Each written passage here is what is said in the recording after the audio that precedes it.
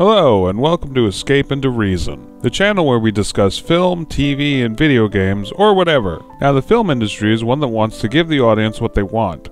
Help me help you. Sometimes to the point of oversaturation, until everyone kinda just gets bored of the whole thing. I hope this hasn't been boring for you. It's just that whenever I start to talk about Elaine, I always get so carried away. I lose all track of time. But sometimes those genres have a resurgence, and certain filmmakers can breathe a new life into what is otherwise a dead genre. It's alive! And here's our list for dead movie genres we believe deserve to be revitalized. Hey, you, come on, I've seen that sleeping act before. You know your ticket ran out the last stop. Number 1. Noir. Also known as film noir or noir black, this genre first gained prominence in the 1920s, and were amazingly popular for over 30 years. Get your hands up, all of you. Now, one move out of any one of you and I'm going to start firing. But were most popular in the 40s and 50s because it reflected the society of the time, more specifically the disillusionment, anxiety, and uncertainty of the post-war era, as well as covering social issues of the time such as racism, sexism, corruption, and crime. You have to make certain that you're not armed.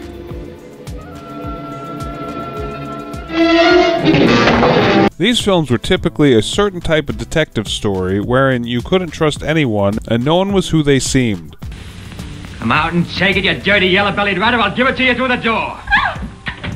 Reasons that film noir went out of fashion include the changing social and political climate of the post-war era meant that film noir reflected the anxiety and uncertainty of the era. As the economy improved and the Cold War eased in the late 50s and early 60s, film noir became less relevant and appealing to the audiences who wanted more optimistic and escapist entertainment. It's after 10, we're closed up.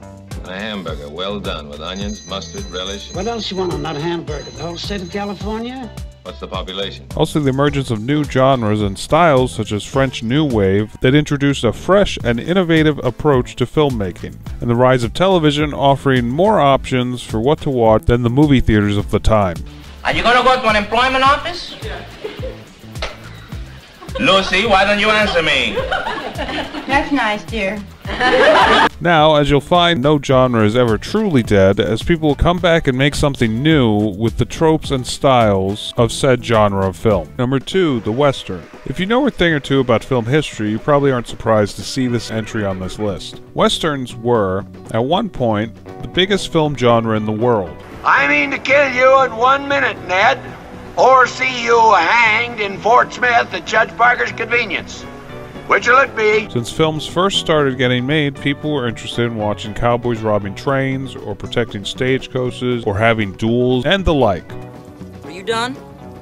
Stay down now unless you're still fighting. Yes, I give up. Since the very first narrative films were ever made, filmmakers were making Western, and it remained one of the biggest film genres for over 70 years. See, in this world, there's two kinds of people, my friend. Those with loaded guns, and those who dig.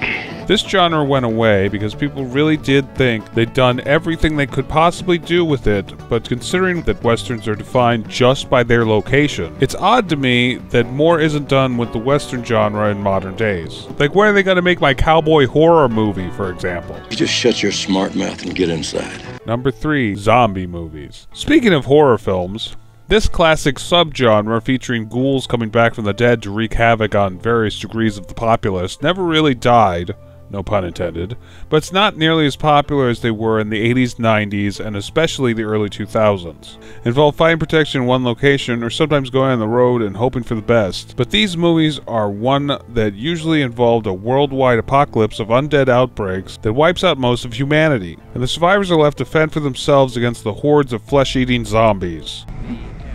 So, what's the plan? Right. These ideas actually have their roots in Haitian folklore, wherein witch doctors would reanimate corpses to do their bidding. But as most good horror movies are, the best zombie movies are the ones that make social or political commentary on the modern day. To say that people are essentially zombies nowadays is an understatement. This would be a great genre to reinvigorate at this time. Let's go pint and wait for all this to blow over. How's that for a slice of fried gold? Yeah, boy! 4. Romantic comedies. Seth, this is not about you. Yes, it is. You are a human affront to all women, and I am a woman. When I was growing up in the 90s, scriptwriters and other movie makers would say that no matter what else happens, people would need romantic comedies as date movies from then until the end of time. I guess they didn't expect people to notice that romances were being forced into every movie for the sexist reason to give women actors something to do in them. And the rom-com fell out of favor just as that particular trope went out of fashion. What for? You want to have a miserable, frustrating life? Oh, Josh will have that no matter what he does. Also, the rom-com is a genre much like the Western, that filmmakers made so many of them that they basically did everything they thought they could possibly do with the genre. Sweet of you to say. You're probably right. Romantic comedy is a genre that may have died, but feels like it's one that's just waiting for someone to come along and remember that having a little hope and a little humor mixed with romance is never a bad thing. You know, drinks or dinner or a movie. For as long as we both shall live. Number 5, the disaster movie. Well, all of life has been a disaster since at least 2019 when the whole world fell into the darkest timeline. But in the 80s and 90s, this was one of the most popular movie genres of those decades. Shall we play a game? Love to. How about global thermonuclear war?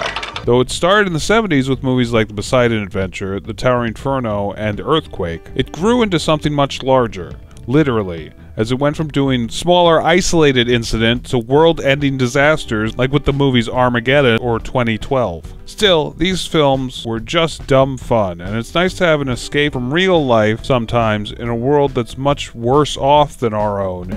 Kate, you gotta just trust me on this, okay? Guys, look.